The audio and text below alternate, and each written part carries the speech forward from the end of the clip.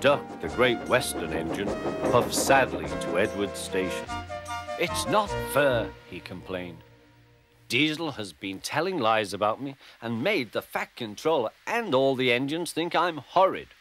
Edward smiled. "I know you aren't, and so does the Fat Controller. You wait and see. Why don't you help me with these trucks?" Duck felt happier with Edward and set to work at once.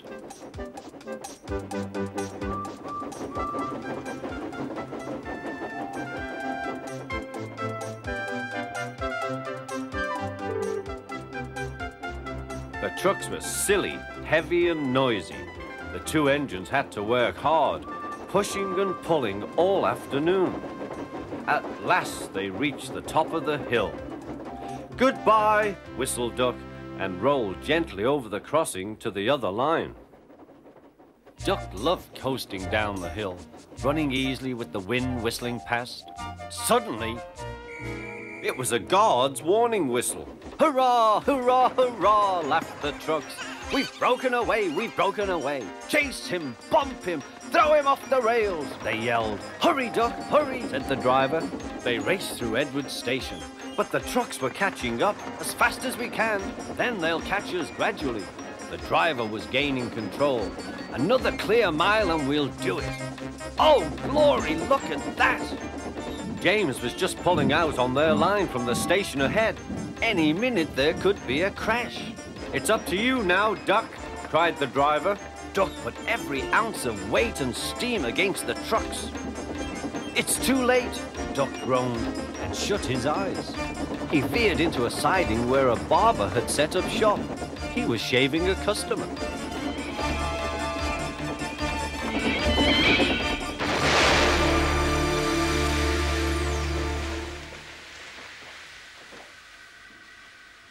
The silly trucks had knocked their guard off his van and left him far behind after he had whistled a warning.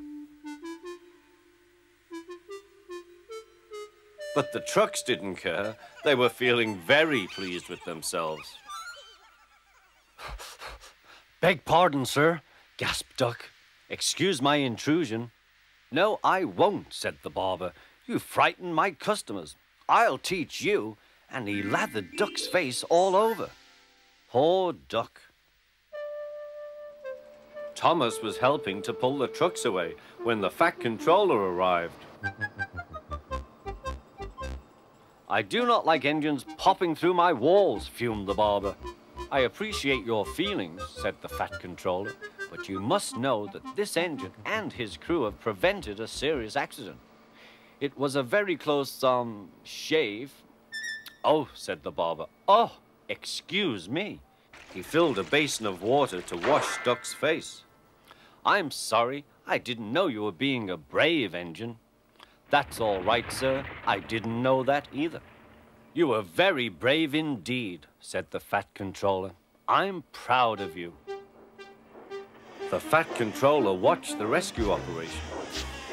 Then he had more news for Duck. "And when you are properly washed and mended, you are coming home." "Home, sir? Do you mean the yard?" "Of course. But, sir, they don't like me. They like Diesel." "Not now. I never believed Diesel, so I sent him packing.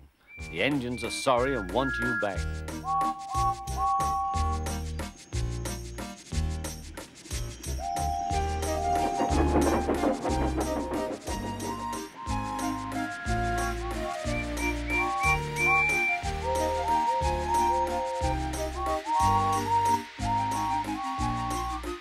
A few days later, when he came home, there was a really rousing welcome for Duck, the great Western engine.